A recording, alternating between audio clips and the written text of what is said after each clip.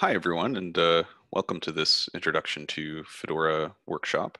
Probably have some other folks join us as we go along here, but it's the top of the hour, so we should probably get started. So let me just share my screen.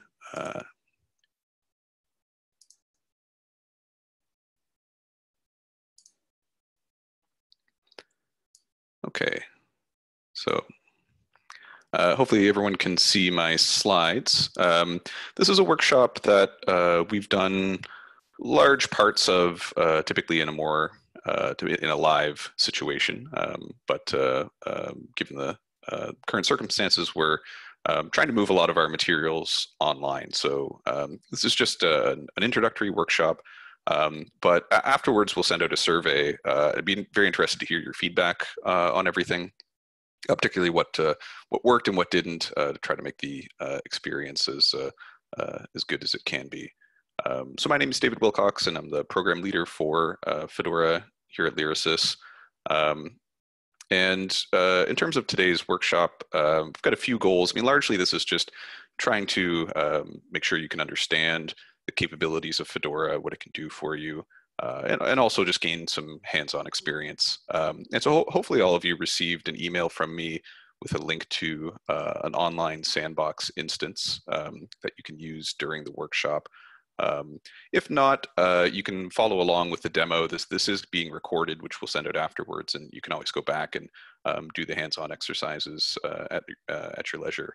And I'll say as well that there's a Q&A function, and I'll try to pause at various points throughout the workshop here today just to try to see if there are particular questions that folks would like me to answer.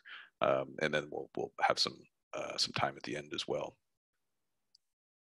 And for those that don't know, Fedora is stewarded by Lyrasis, and we're a not-for-profit really focused on enduring access to all of our shared academic, scientific, and cultural heritage. And there are a number of divisions within Lyrasis. Fedora is within the DuraSpace Community Supported Programs Division, along with a number of other open source technologies you might be familiar with, DSpace, Vivo, Collection Space, and Archive Space.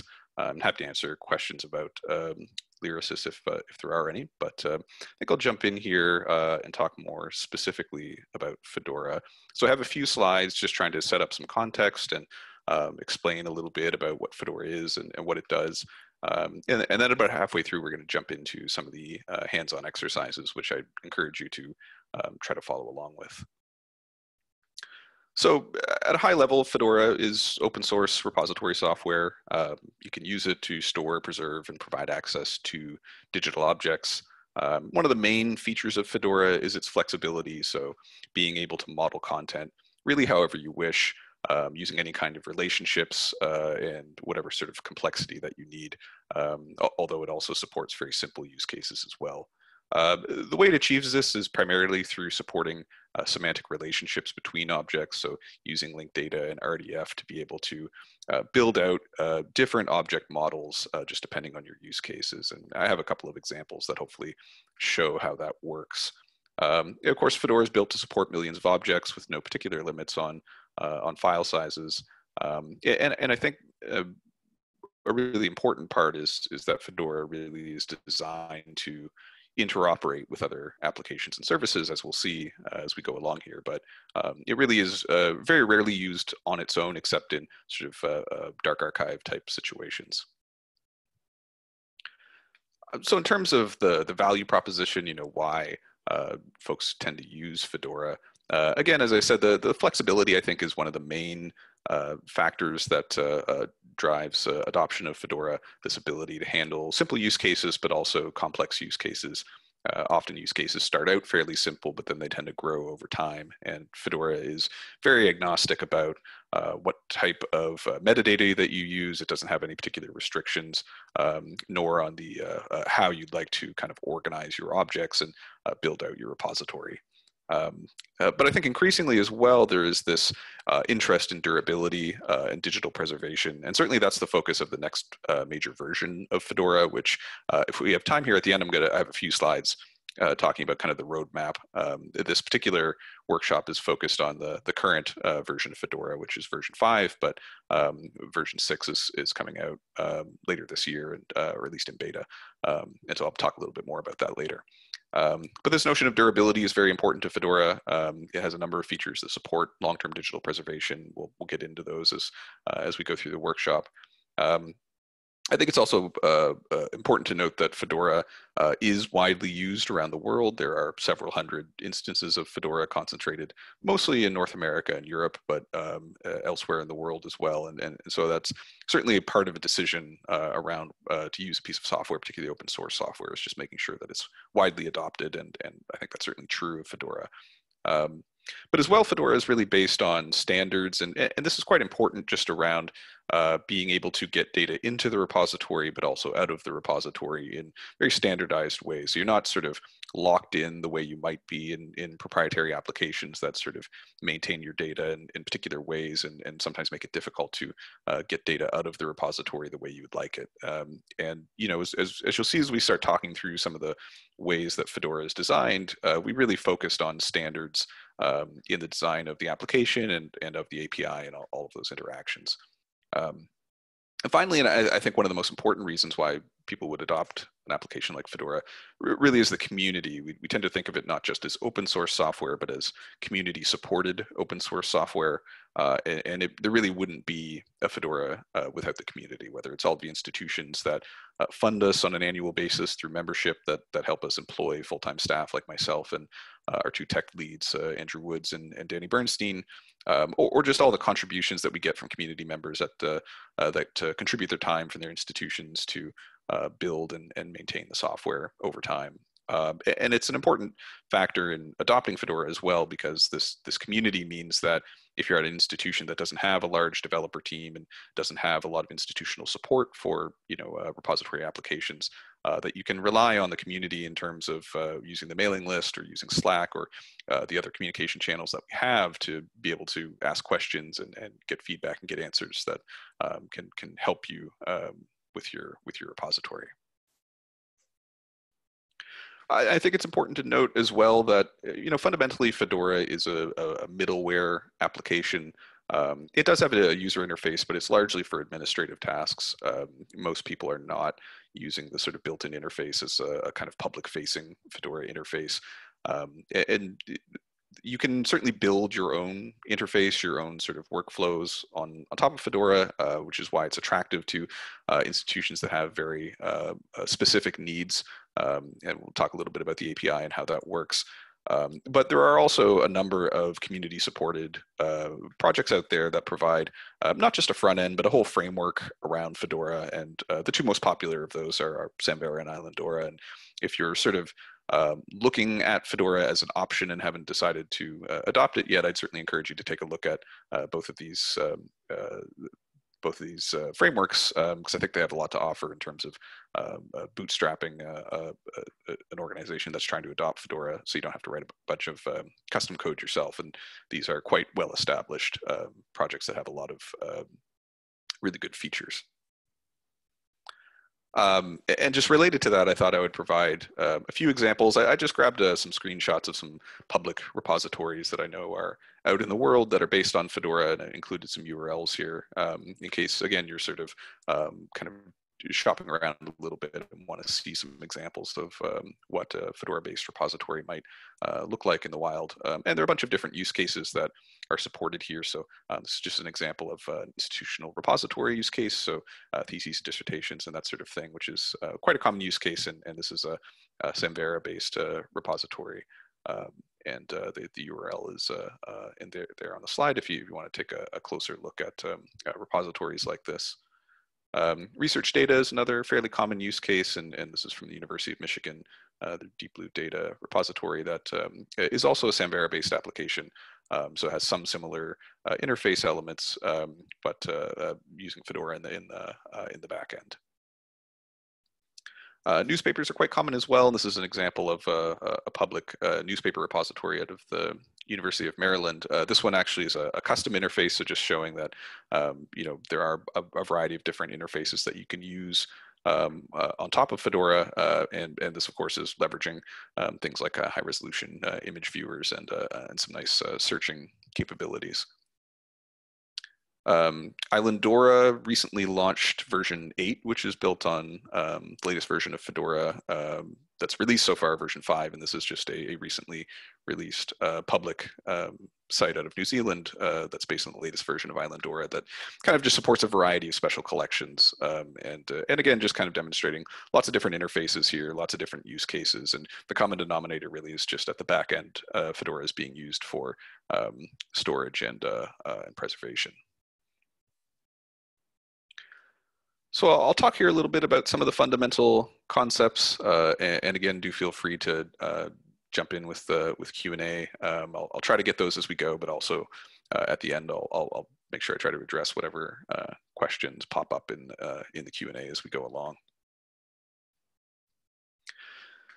So within Fedora, and this is just trying to describe how things are represented and stored in the repository. Essentially, everything in the repository is it's a resource, and specifically a web resource, just meaning that it has an identifier or a URI. And all of these resources are one of two types. There are container resources, which are typically used to describe something, so they contain all the metadata about a particular thing. And then binary resources, which are basically just files. So if you upload a PDF or a video file or an image file or anything like that, that gets stored in Fedora as a binary. And really everything in the repository, the collections, the objects, everything is a resource, and everything is either a container or a binary file. And these resources can also have properties, and these are expressed as RDF triples. So this gets a little bit into linked data, which we're not going to touch on too much today, but RDF triples are just linked data elements that are used to describe resources, and this could be descriptive metadata, it could be administrative metadata, security metadata, what have you.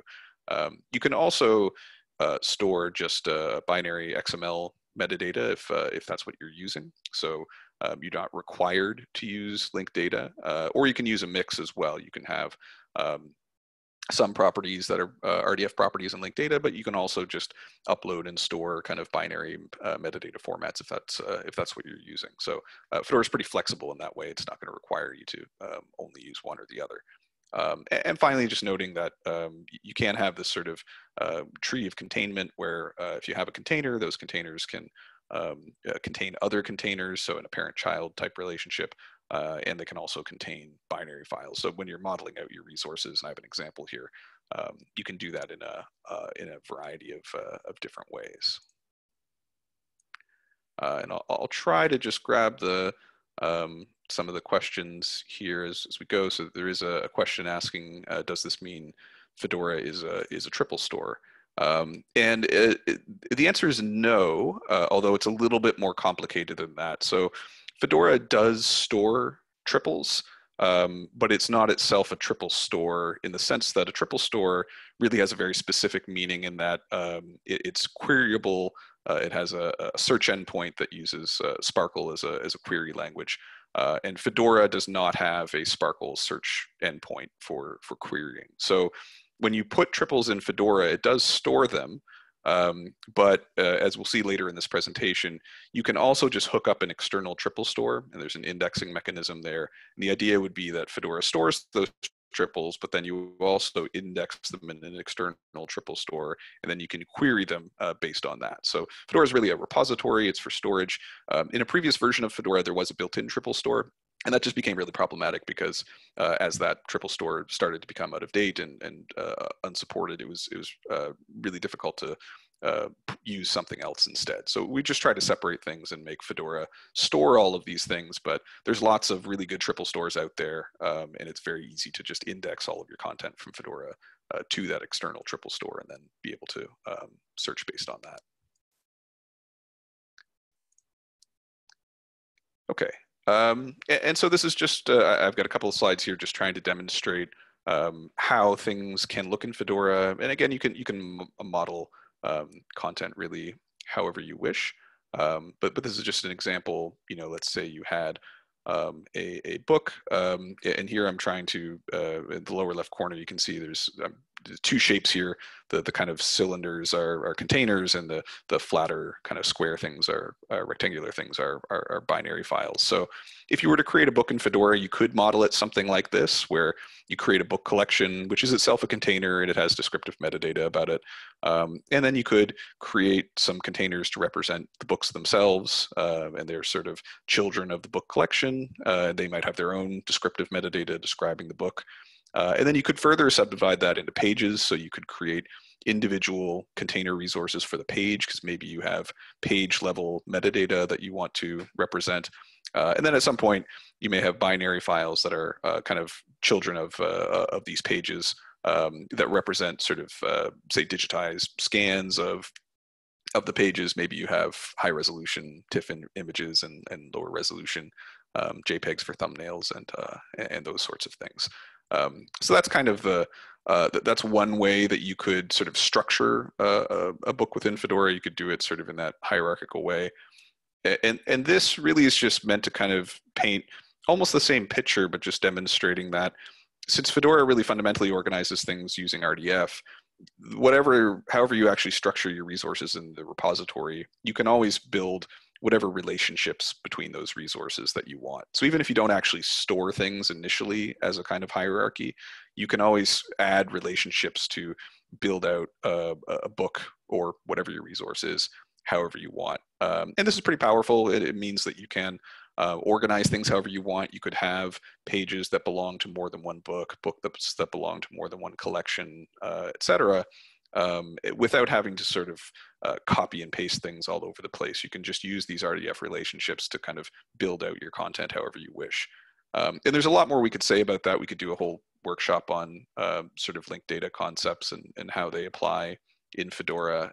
And if there's interest in diving into that a little bit more, one of the things that we're going to put out in the survey is sort of some suggested topics for future trainings. And this is a slight aside, I guess, but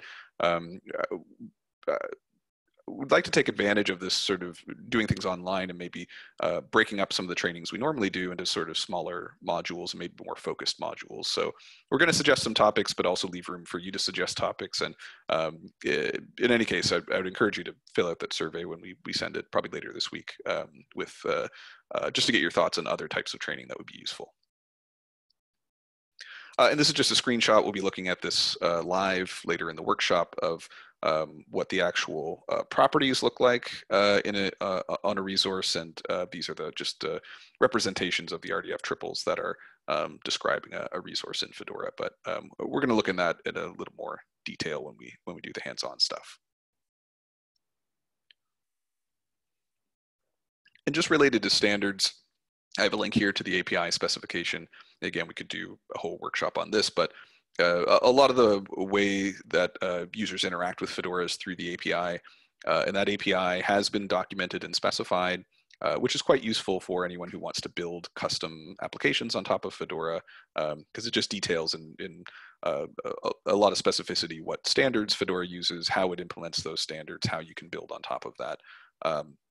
And we've really tried to do this so that we don't have as many customizations to maintain. Everything we do, we try to align with a broad community standard rather than doing something in a custom Fedora way. But it also lets us participate in some of these related communities that are doing similar things with web standards and things like that. And there's a link, and I'll send out these slides. And actually, let me just put in a link for everyone too. You can follow along, especially with the hands-on section, with the slides. And I'm just in the chat for everyone going to put a link to the slides in case you'd like to do that. Just take me one moment here. It's just a set of Google slides. So that's in the chat now. If you would like to follow along, you're welcome to do that. It'll be useful, again, for the hands-on stuff if you'd like to have that up. So I'll talk a little bit here about some of the core features, and we're going to fairly quickly move into doing some of the hands-on stuff following this. So I'll go through these. This is just kind of the high level presentation of what are the features of Fedora, but I'm going to go through these in more detail, and we're going to do some hands-on work with at least a couple of these. We didn't have time, or we won't have time to do hands-on for all of them, but we'll do hands-on for some of them.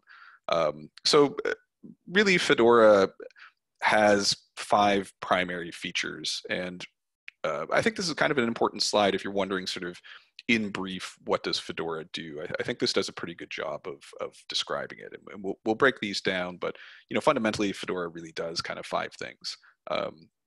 It does this, your basic resource management stuff, creating, reading, updating, and deleting content. And I should say here, the way this is laid out is in bold on the left is the particular feature, and in the sort of more gray text on the right, these are just standards that we're aligning with. So in the case of all the create, read, update, delete stuff, that's all done in alignment with this standard called the Linked Data Platform, which again, I won't go into detail in this workshop, but it is its own independent standard, and you can look that up, and I'll have a little bit more to say about that. But similarly with versioning, being able to create versions every time you make changes in the repository, and there we're using a standard called Memento. Authorization is just kind of security, so being able to set up policies for what users and groups can interact with various resources in the repository, and that's all done using a standard called Web Access Control. Fixity is just being able to monitor files for to ensure they don't get corrupted or changed over time, and we use some headers for being able to calculate fixity and report back on it and make sure that everything is the way it should be.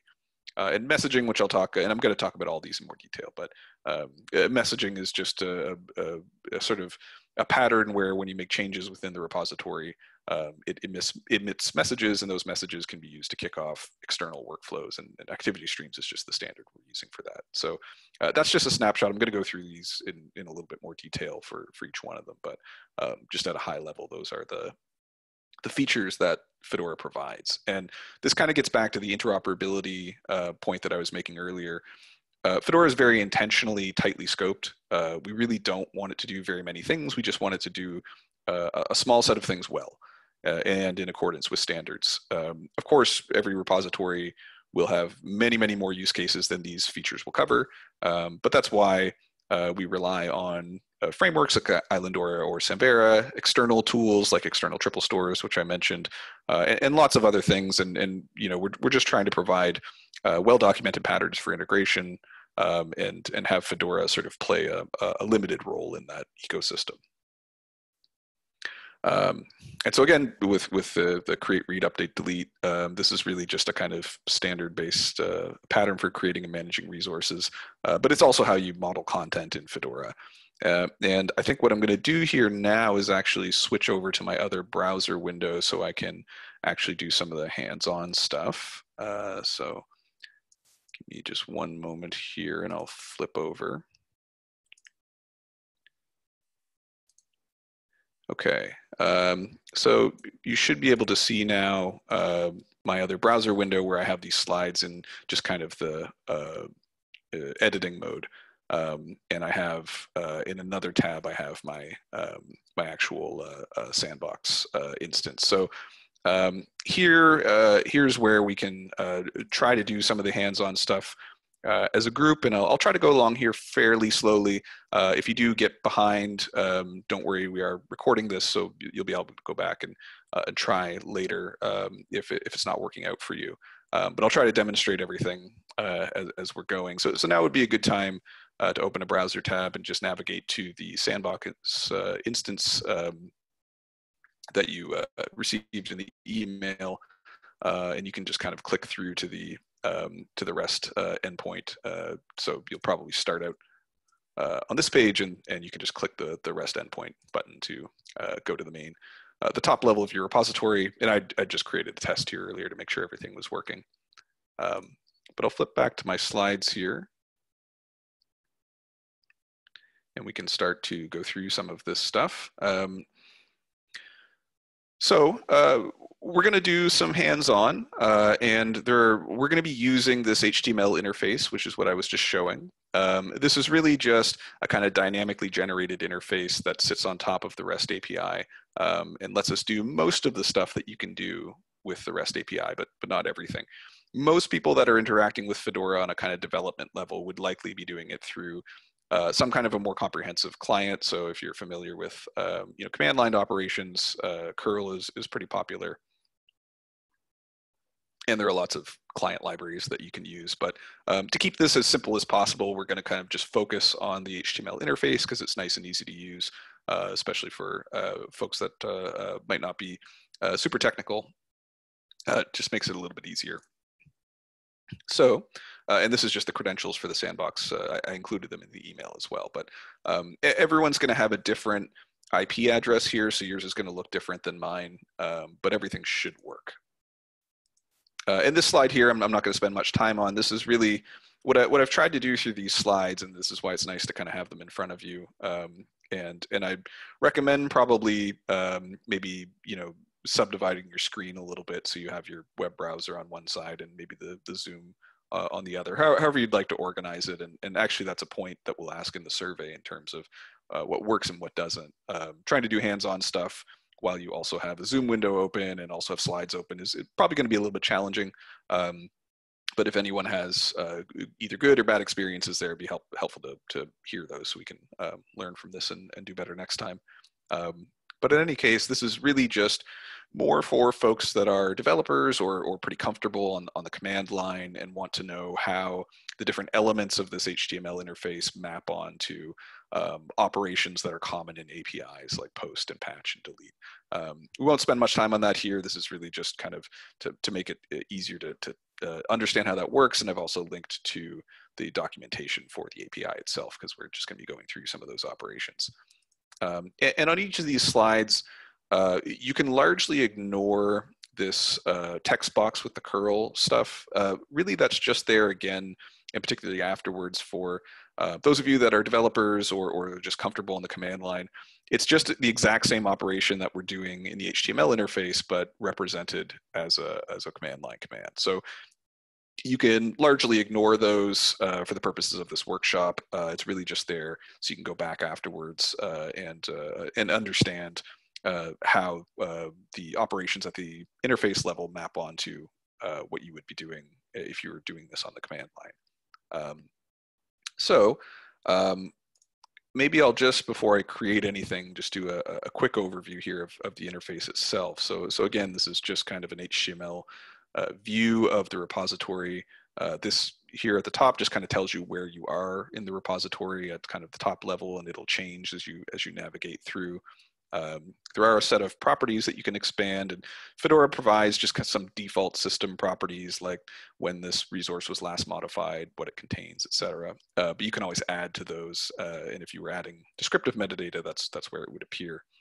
Over here, you can use these buttons to create resources. So you can create different types of containers, and we're only going to be using basic containers today. There are information from the direct and indirect containers are defined in the linked data platform standard, but we won't go into them in detail today. We're just going to be using basic containers and binaries. You can provide an identifier or let Fedora generate an identifier for you. You can provide some initial RDF, but we're just going to leave that blank for our operations today. And then on any given resource, you can also update the properties. And this is using a syntax, a query language called Sparkle Update, which is used to kind of create and modify RDF. So we'll touch on that very briefly, but that's really just being able to update the sort of metadata properties on a resource. So we're going to do some really simple operations here. If you're at just sort of the top level, the /fc repo /rest URL of your sandbox, we're just going to create a basic container, which is the default. And I'm just going to call it image-collection. You can type that in, or you can copy paste, whatever you prefer. If you have the slides in front of you, you're welcome to copy paste them down on slide 24. So here I've got basic container selected as my type. And for the identifier, I'm just going to call this image-collection.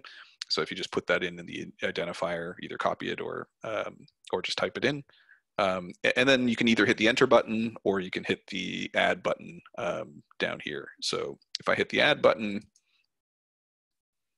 you'll see the URL at the top of the page changes to represent where you are in the repository, and there's even a little breadcrumb trail so you can very easily get back to the top level. And so we've just created a new resource, a new container resource called image collection. We haven't added any metadata, so it just has these default properties of when it was created and modified, etc. And that's about it. That's just sort of a basic container resource that doesn't have any particular metadata associated with it.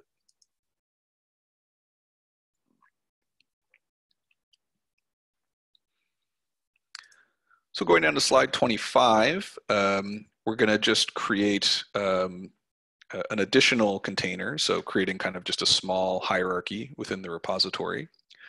So as it says here, you're redirected to this image collection resource that you just created, and then we're going to create another basic container within the image collection container, so just setting up a little hierarchy.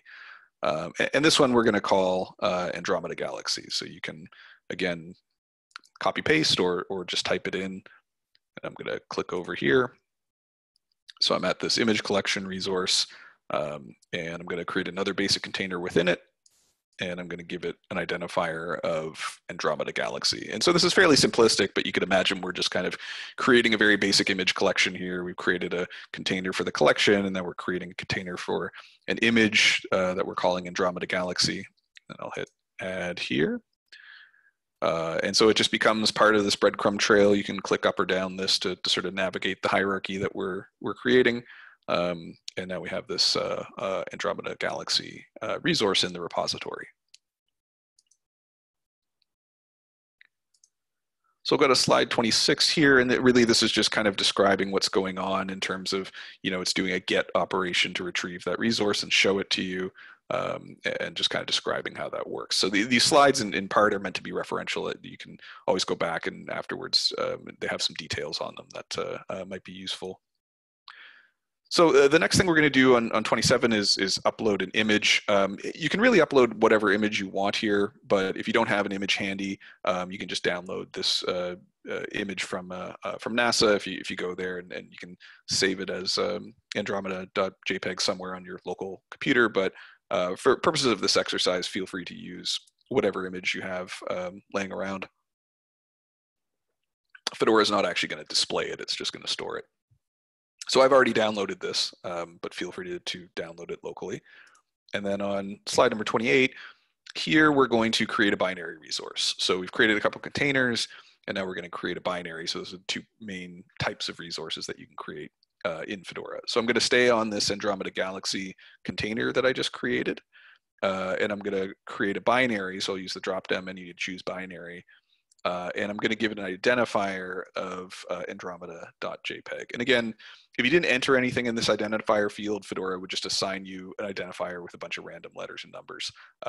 And often that's what people will be doing in production, or you may have your own identifier scheme, and you can plug that in and have Fedora do that. But for demo purposes, it's just a lot easier to have legible identifiers so we can just navigate the repository more easily. So I'm at this Andromeda Galaxy container, and I'm going to use this menu to change from basic container to binary.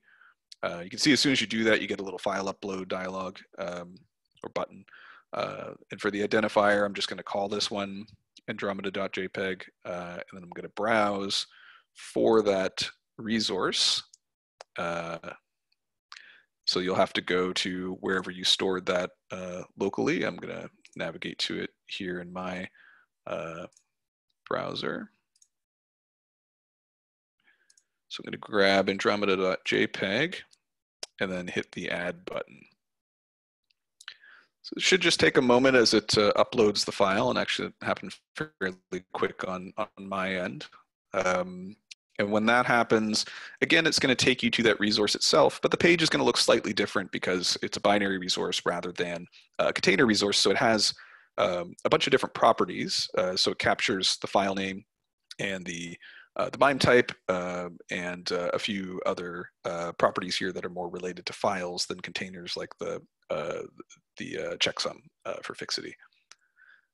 It also has a button here to download. If you click that, it'll let you download it locally. It has a fixity button too, and we'll take a look at that a little bit later when we talk about fixity. And otherwise, it has a lot of the same kind of interface as a container resource.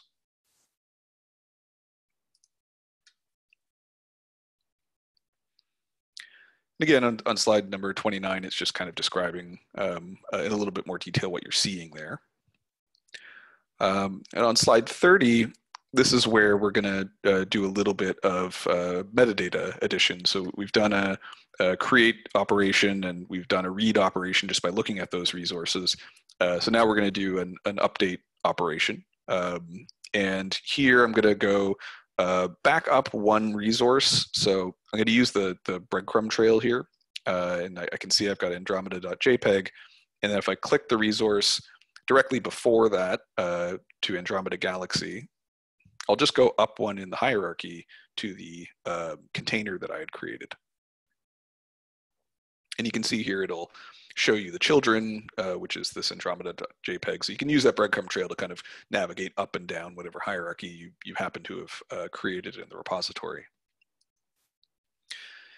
And so here, I'm just going to add a really simple DC title property. I'm just going to add a DC title of Andromeda Galaxy. Probably the easiest way to do this is just to copy and paste, but if you want, you can manually type this in to the box, and I'll show you where you can do that. But I typically just do copy these 3 lines out of the slides. But yeah, feel free to type in manually if you want. There's more opportunity for error if you do it that way.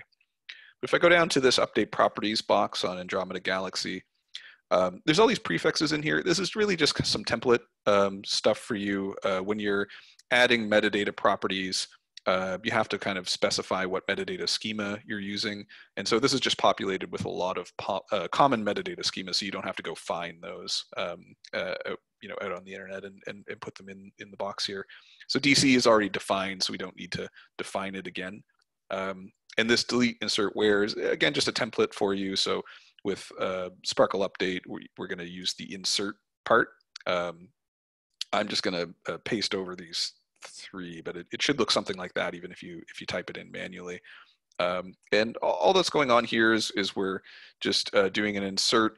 This basically represents the form of an RDF triple. This sort of open and closed caret type bracket is just indicating the subject is this particular resource that I'm interacting with right now. The predicate is Dublin Core title, and the object of the triple is Andromeda Galaxy. And again, if you're not super familiar with linked data, we could do a whole workshop on that. But this is really just inserting a very simple title property to this resource. And if you hit the update button, assuming you did that correctly, you should see a DC title here on the properties for that resource. And yeah, that's just a really simple addition, but you can write much more complicated queries, adding multiple properties, changing multiple properties, or even just upload an RDF document that contains the changes that you want to make. And you'll see here just the interface will change the URL at the top to the title if a title is available. So I'll flip back over to my slides. And again, this is just kind of showing you where you would see that. So on slide 32, this is where we're just going to do the last CRUD operation, and this is the delete operation. Deleting is permanent if you do it through this HTML interface or through the REST API. Most frameworks like Islandora or Samvera that are built on top of Fedora usually would have some kind of a step in between the sort of, are you sure you want to delete this resource? But since we're just kind of issuing a delete command directly to the API here, it just does what we tell it to do. So I'm going to navigate back down to Andromeda.jpg. So here I'm at Andromeda Galaxy, and I'm going to click over to Andromeda.jpg, and you can see that in the list of children, so it makes it fairly easy to get there. There's just a question about whether Fedora supports soft deletes. Not through the API. That would largely be something that, again, Islandora or Sambera or any sort of client that you build on top of Fedora could add support for soft deletes, being able to recover that deleted item or something like that. If you delete something through Fedora, through the API or through the HTML interface, it gets marked as deleted, and then there's a Java operation that periodically cleans that up and gets rid of it. So if you delete it through the API, it probably won't immediately disappear from your file system, but once the garbage collection runs, it'll be gone. So it's not really a soft delete. But yeah, if you wanted that functionality, that would mostly be sort of the client code on top of Fedora that could give you that, and I think most of them do. So here, I'm going to go all the way down there to the big red delete button. And again, I'm on Andromeda.jpg. And if I hit delete, it basically will just take me back to the parent resource because the one I deleted is gone now. But if you hit the back button in your browser, you can go back to this Andromeda.jpg, and it's just caching this display. So if you refresh the page, and I'll increase the font size here, so hopefully you can see it a little bit easier. If you delete a resource through the API, what gets left behind is something that we just call a tombstone. And all this is just basically an HTTP response code that lets the user or a machine know that something used to be here, but it isn't here anymore. And the reason we do that is because, at least in production, it's really not a good practice to reuse URIs. If you publish a URI to a resource, someone might cite that URI or link to it. And then if you were to delete that resource and put something else in its place, you've essentially changed, the meaning of that URI and disrupted those links. So this isn't required if you were in development, for example, and you were just creating and deleting a bunch of resources. You can actually issue a command to the API to delete the tombstone as well, and that's documented in the API documentation. But if you don't, then it just leaves that there, and then that's helpful to users and machines if they try to find something that you've deleted, to let them know that it's not that it never existed. There did used to be a resource here, but it's gone now, and this is when it was deleted.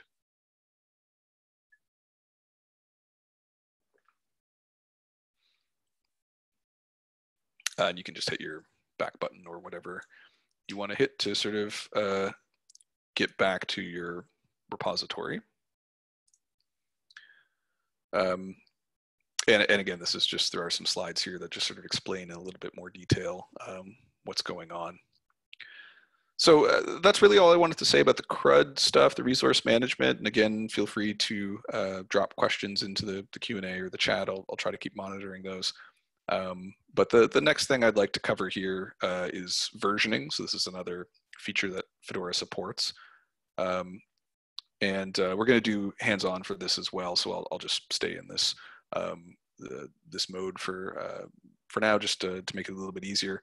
But versions are essentially created on demand using the REST API. So it's not automatic, although the next version of Fedora will support just automatic versioning if that's what you want. But you can issue a REST API command to create a version basically whenever you want, and whenever you retrieve a version that's being done in accordance with the Memento protocol. And if you look up Memento, it's its own separate protocol. It's used by the Internet Archive along with a number of other organizations. And it really just provides a standards-based way to retrieve a version. You can specify a date and time, and the server will respond with a version as near as possible to the date and time that you specify. So just stepping back briefly, in the Fedora context, a version is itself a resource. So it has a URI, you can link to it. And it's just a snapshot. It contains the contents of a resource at a particular point in time.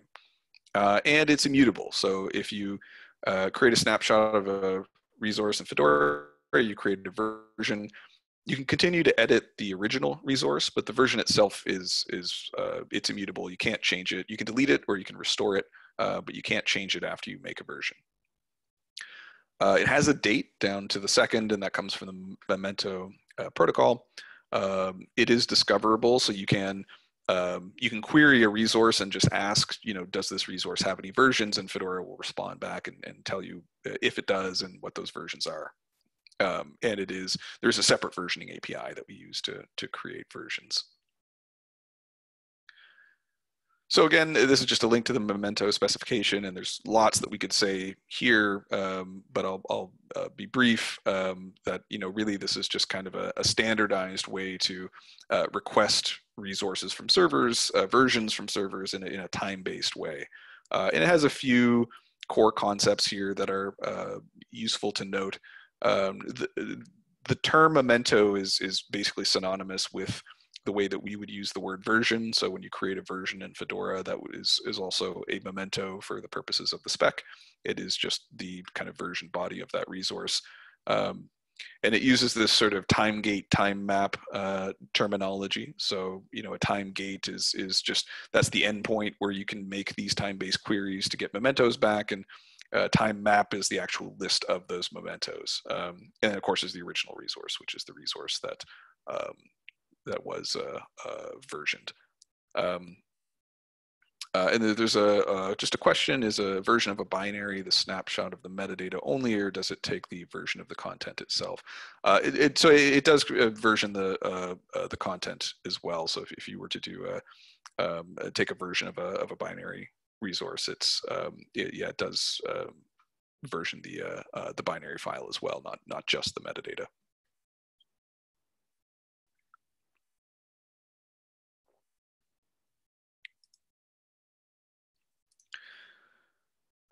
So here we can do, again, a little bit more hands-on just to see how versioning works. And I'm just kind of calling back to some of the stuff that we already did here. I'm going to create a new version, a new resource in Fedora, a new container. And I'm going to call this one map, and I'm going to put it inside the image collection resource. And you can actually version really whatever you want, but this is just sort of helpful as an exercise. So here I'm at the Andromeda Galaxy container, and I can see image collection sits above it in the hierarchy. So I'm going to click on image collection. And then here, I'm going to go down to where it says basic container and give a new identifier here and just call it map. So just a very simple map. And this is just intended to be a new container inside the image collection, which we're going to use for purposes of experimenting with versioning a little bit. So I'm going to hit the add button, and what you should end up with is /rest /image collection /map. And so far we haven't made any changes there. So here, and again, this is just showing you the curl request for creating versions as well. But there is a visual kind of button for creating versions, and we're just going to click on that here. So if you scroll down on this resource, which is true of basically any resource, there is a create version button. And if you click that, it will create a version. So it takes you to this FCR versions endpoint, and it gives a list of versions. There's just one. And they're time-based, so this is just based on the server time. And if you click that resource, you will see it does have its own URI, which is just based on the date time. And it will tell you that it is a historic version and can't be modified. So you can delete it, and you can restore it, although the restore button isn't in this interface yet, but you can do it on the command line. But you can't make any changes to the version, but you can continue making changes to the original resource, which is just back in the breadcrumb trail. So just to demonstrate that, I'm going to do a quick update here and add a title to this map. I'm going to call it a map of Nova Scotia because that's where I'm sitting right now. It's where my home is in Halifax. So I'm going to click back in the breadcrumb trail here to the map resource. So I can't modify the version, but I'm going to modify the original resource. And again, just so it's clear here, I'm on slide 42. And this is exactly the same kind of DC title operation that we did before. It's just a different, we're giving it a different title, but I've just copied those 3 lines. And you can really call this whatever you want. I'm going to go down to the update properties box again on the map resource, scroll all the way to the bottom, and replace these delete, insert, where statements with this DC title map of Nova Scotia, and then I'll click the update button. And so that happens the exact same way as it did in the past when we did the last one, so that it has the title up here and it has the title in the properties. There's a question, will Fedora allow creating new versions of an object even if the new version would be identical, or does it do a check between versions, i.e. is this the same version? Let's know duplicate data or double storage requirements.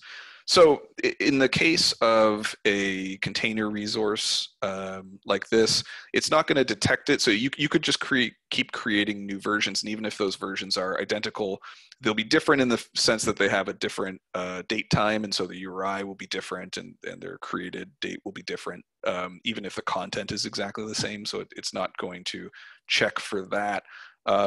However, for binary resources, if you create a new version of a binary, but the file hasn't changed, Fedora is only going to store the file once. So this is somewhat similar, I guess, to the question that was asked earlier, and I should clarify that if you create a new version of a binary and it actually is a different file, then Fedora will store those separately. But if you just create a new version of a binary, but you don't actually change the file itself, then that file will only be stored once. So you're not going to get a bunch of duplicates of the same file in that case. Okay, so I've got this map resource, and then I'm just going to create another version now that I've made a metadata change. So again, down here, I've got create version. I'm going to click that. And you can see now I have these 2 different versions, and they have different timestamps, which is how you can tell them apart. And so if I look at the first version that I created, it does not have a title. If I go back to FCR versions and I look at the second version I've created, it does have the title. So just showing that, you know, these versions are snapshots and they reflect just a point in time for that resource.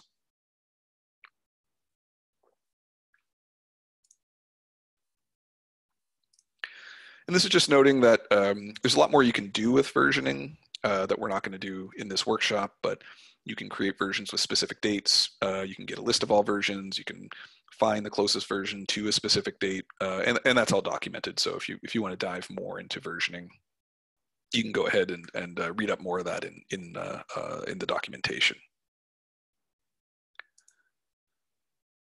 So for web access control, we don't have time today to demo this. It's a little bit more complicated to demo. But essentially, this is a World Wide Web Consortium or W3C approach for managing authorization and using linked data. So you actually use RDF triples to specify what users can access what files.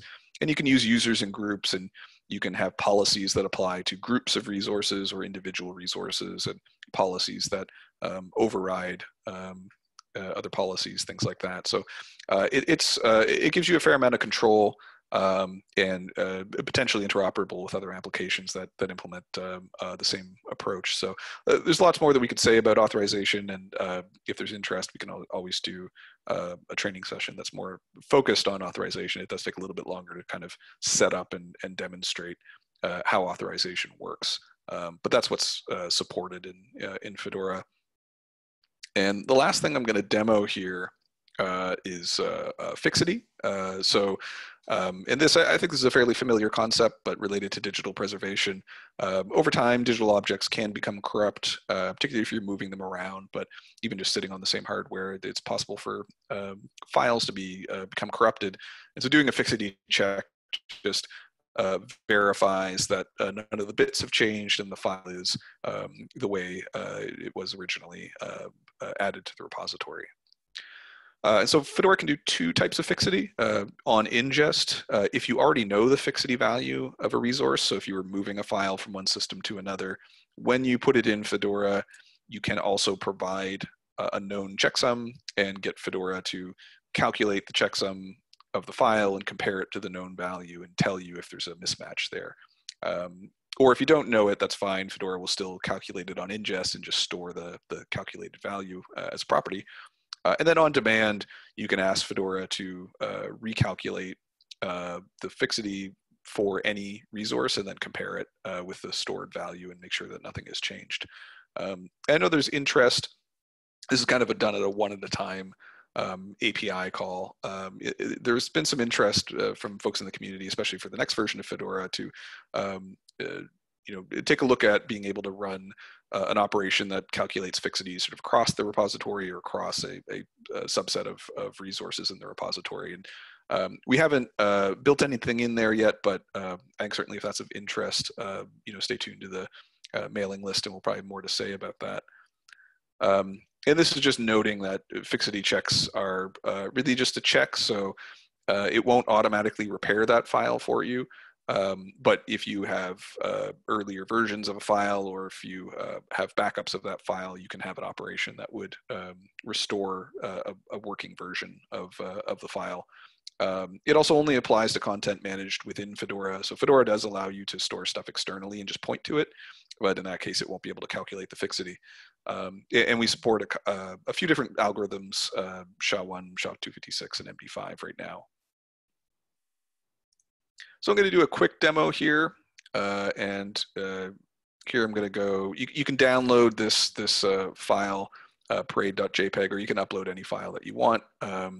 And I've already downloaded that file, and then I'm going to go to the image collection and add this parade.jpg file inside the image collection container.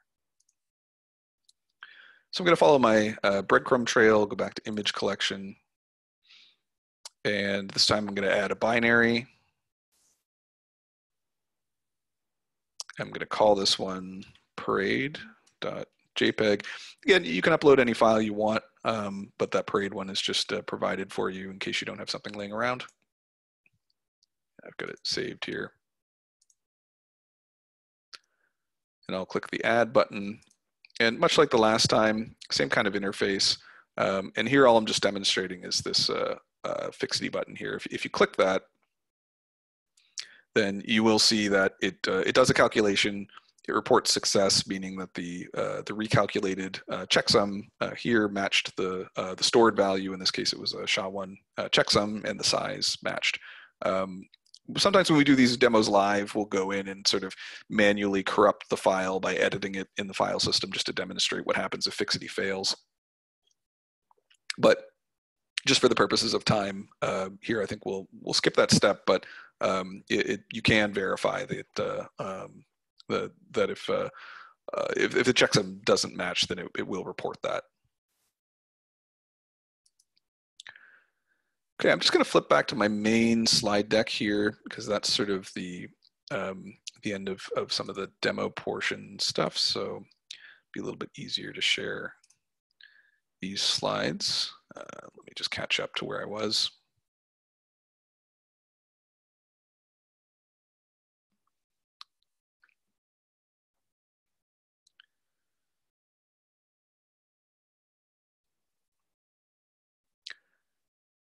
Okay, great. Oh, and it looks like Danny Bernstein is here as well. I know he wasn't able to join at the very beginning of the call, but Danny's just here to help if we have some questions that he might be able to answer. So yeah, thanks for coming, Danny. So the conclusion here really is just that fixity is just part of the set of preservation tooling that Fedora supports for the purposes of long-term preservation and durability of your repository resources.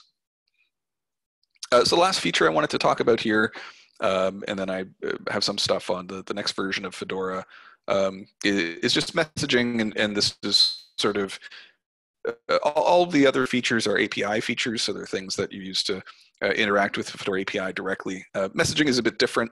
It's really more about asynchronous integrations. So basically, anytime you change anything in the repository, create something, update something, or delete something, Fedora sends a message out. And so these messages are always being sent out after the event has occurred, which is why we talk about it as asynchronous. It's not at the same time. Messages are always about something that happened in the past, although usually it's the very recent past. And these just get sent out all the time.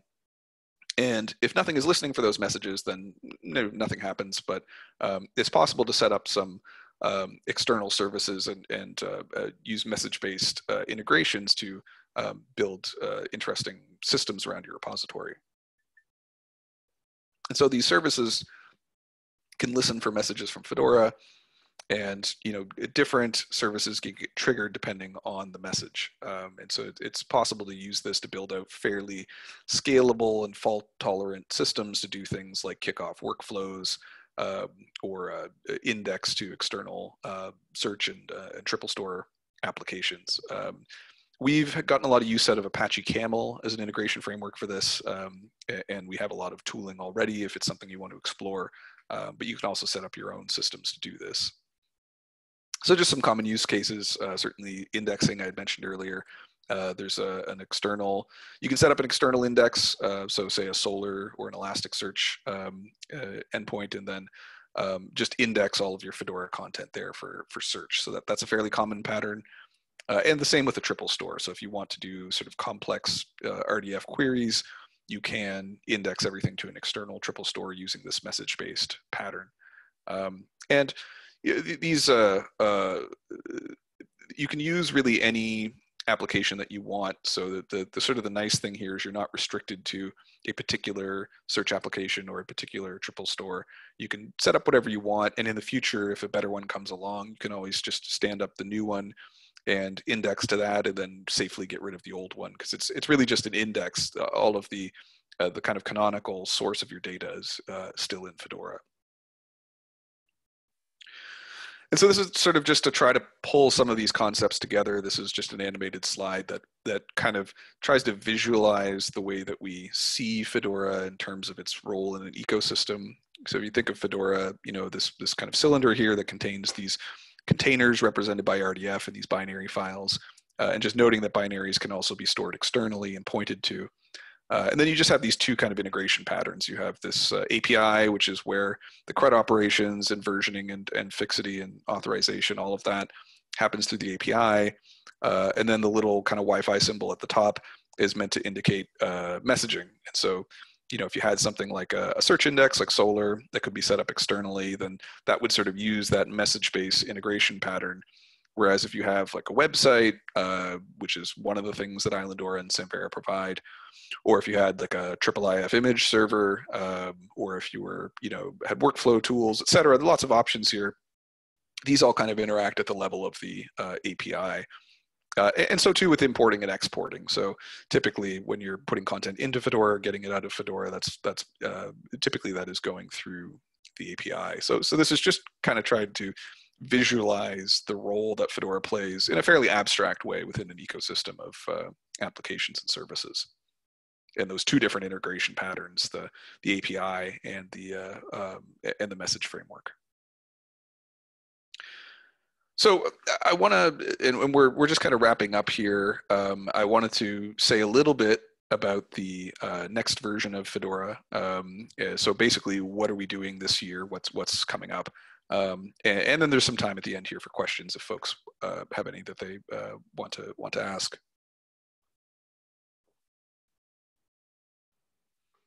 So our 2020 roadmap, and we're halfway through the year already, of course, but we are working on Fedora 6.0.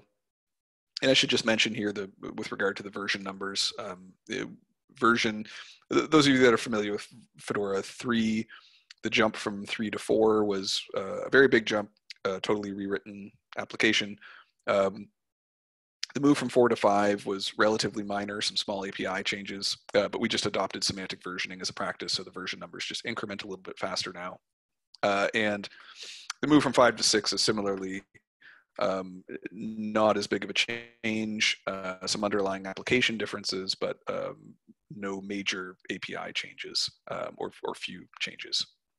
But our plan is to get to a beta release of version 6.0 this year, and alongside that to release some updated migration tooling, just recognizing that many folks in the community are still on an earlier version, particularly version 3, and have been unable to move forward, and we really want to address that and make sure that we have updated tooling. And all along the way here, we're testing the application and validating it with the community. And that can serve as a bit of an invitation if you have Fedora 3 data in particular, or if you're new to Fedora and just want to test the new application environment. All that stuff is available, and we can point you to that if you're interested in doing some testing.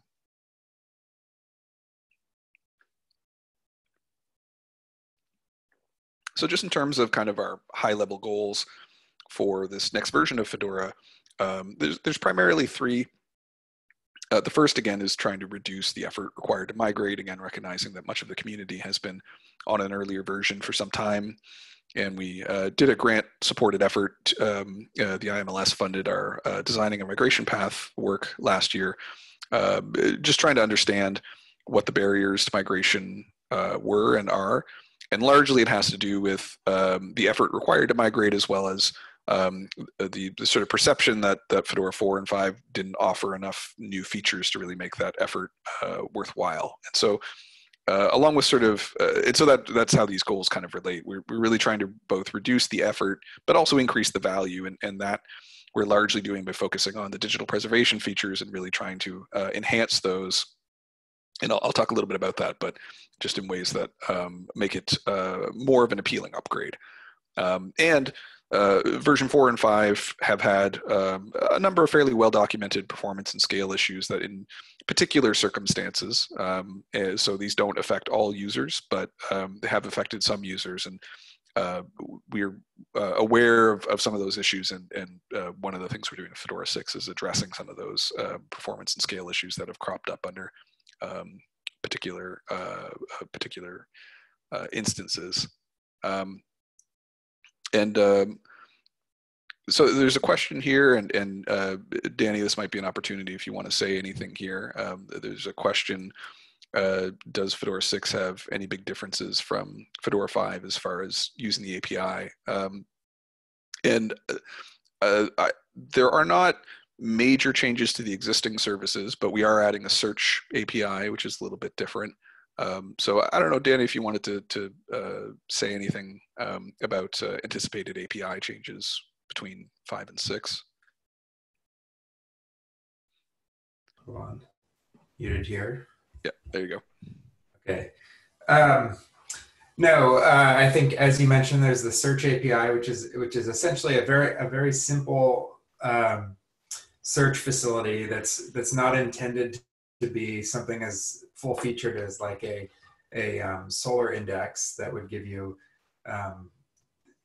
sort of like a much broader range of features, but something that gives you visibility into your repository, something that's very quick, allows you to see all your all the sort of objects, and to search by things like MIME type and size, and do some basic querying of fundamental relationships, for example, like containment and ancestry and that sort of thing.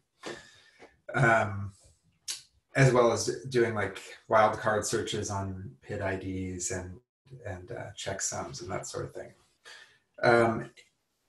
As far as API changes, I think there really aren't significant sort of changes, but there are in terms of like existing features that are there, I think will largely remain untouched. And then there will be some new features like search, and also features that are related to sort of the underlying OCFL repository, which that will enable you to have some control over your some alternative ways of loading content, and also ways of sort of re-indexing that content internally. I'm thinking, yeah, I think that's pretty much it. Yeah, thanks, Danny. And it's something we can always say more about, but I think that's a pretty good explanation. There's also a question about how storing binaries are different between version 5 and 6. And I think we can, it probably takes a little bit more time than we have here today to go into a lot of the details about that. But we are going to talk about this implementation in version 6 of the Oxford Common File layout, which does dictate how files and folders are laid out in storage media. So it is going to be a little bit different, although in version 4 and 5, binaries are still basically stored on a file system. So the structure of how those binaries are stored will change. But and I don't know if you wanted to say anything more about that, Danny. I mean, it's hard to go into a ton of the details here, but if you wanted to say anything about binary storage differences between 5 and 6. Yeah, I mean, I think the main thing is going to be more transparent, essentially, by a large margin. And yeah, I think don't want to derail things too much here, but yeah, and we can if there's interest, and we've done some talks already on sort of Fedora 6 in more detail, but we are one of the topics for trainings in the future will be kind of diving into some of this Oxford Common File layout stuff, and that might be of interest for kind of describing in more detail how that stuff works. And you know, it's related here to the process of kind of what we're in the middle of doing. So the biggest change here is replacing the current mode shape backend for Fedora, which has been was implemented in version 4 and is also in version 5. And you know, mode shape just provided a lot of the repository features that we didn't have to build ourselves with a bunch of custom code, you know, doing the fixity checking and the versioning, resource management, etc. But mode shape has been the source of some of the performance and scale problems that we've encountered with Fedora, actually virtually all of them, and just isn't a project that's very actively maintained anymore. So one of our goals here, part of the process, is replacing this mode shape backend with a different backend that implements this Oxford Common File layout, which again, we don't have time to go into a ton of detail here in today's presentation, but we've spoken about it elsewhere, and when we send out a follow-up email, we can include some links to some of those details. It's its own separate effort. It's its own standard that provides a lot of, really it's just describing how files and folders should be laid out on your storage media in accordance with digital preservation best practices. And that's basically what we're going to be implementing in version 6 for kind of the back end of Fedora for how things are ultimately stored. But as Danny was saying, we're largely retaining alignment with the API. Other than adding this new search API, the existing services aren't anticipated to change significantly. But we are also working on this migration tooling. And so there is already a tool that is capable of transforming Fedora 3 content to Fedora 6 content. You can try that now. Before we do a full release, we'll also have tooling that will support moving content from version 4 and version 5, which won't be as heavy of a lift in any case. And so we anticipate being able to support migrations from all previous versions to version 6. That's certainly one of the goals with this next release.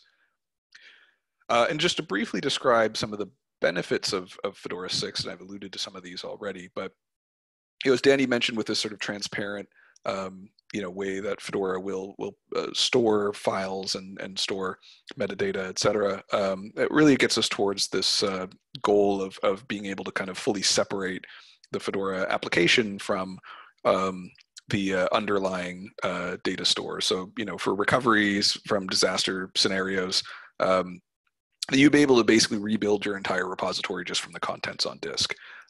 So you don't have to rely on Fedora as an application to interpret that stuff. And so both humans and machines will be able to kind of read and to some degree understand what's going on there. And part of this too makes migrations easier in part because rather than having to ingest everything through an API, as is the case in version 4 and 5, once you've migrated your data to a format that's compatible with Fedora 6, you'll be able to just kind of drop this new application on top of that data and have it read it in and rebuild an index and get going. So it's much faster than having to do a complete migration through an API, as has been the case. But we also anticipate that future versions of Fedora would continue to comply with this standard, and so you just wouldn't need to migrate your data nearly as often in the future as you had in the past. And I do see another question here. What are the advantages of using a Fedora cluster instead of the standalone instance? And does this happen commonly in the use cases that you've seen? And I don't know what you want to say about this, Danny. I know that clustering has been explored in the past, but it hasn't been something that has been widely used. And I'm not aware of Fedora instances currently that are doing very much with clustering. But I'm not sure if this has come up in the context of Fedora 6 yet either. Yeah, I think there's for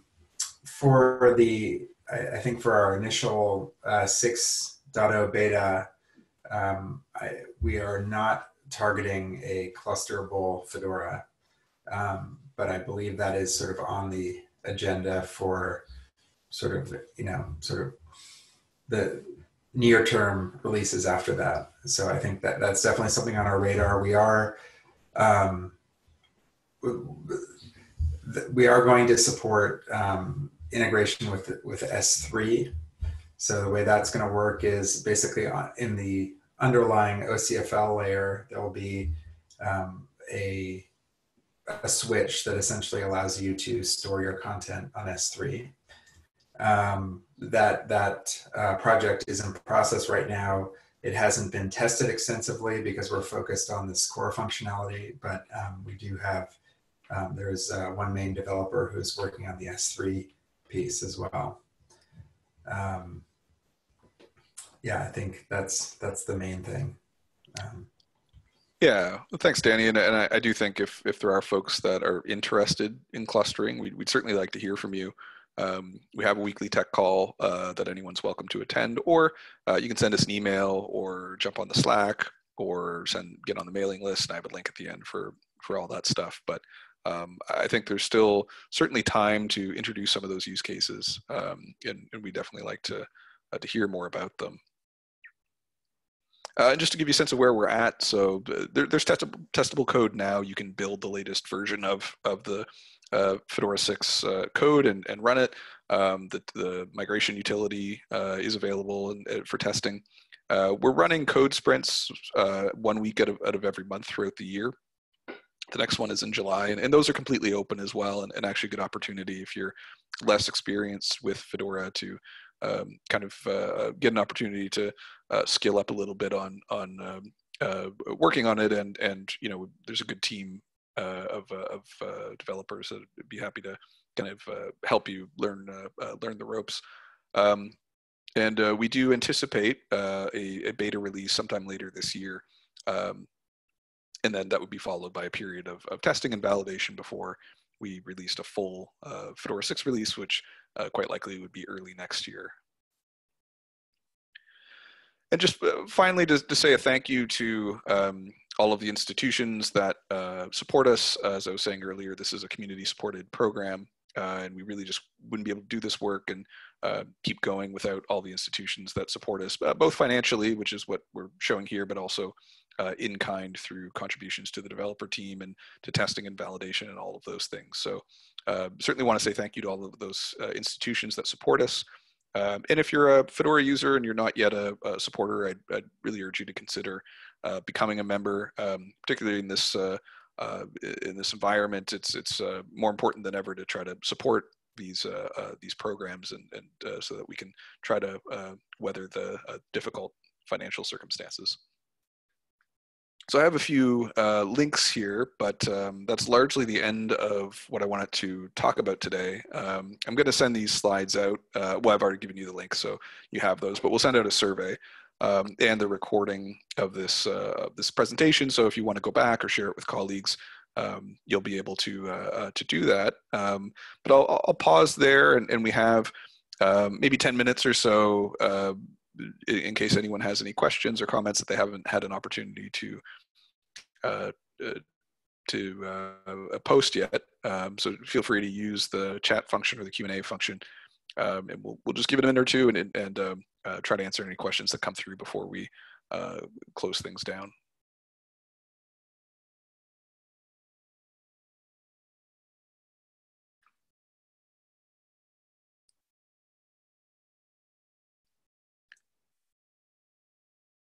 Okay, thanks for the comment, Jennifer. Glad you found it useful. Yeah, and for anyone that's interested in migration, do feel free to get in touch with us.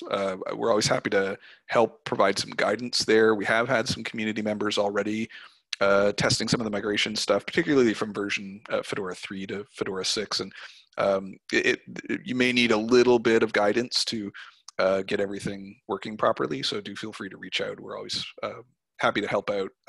Getting community input on these things is really important. We want to make sure that whatever we release meets the needs of the community, and that, before we kind of put it out there. So early testing and validation is really important.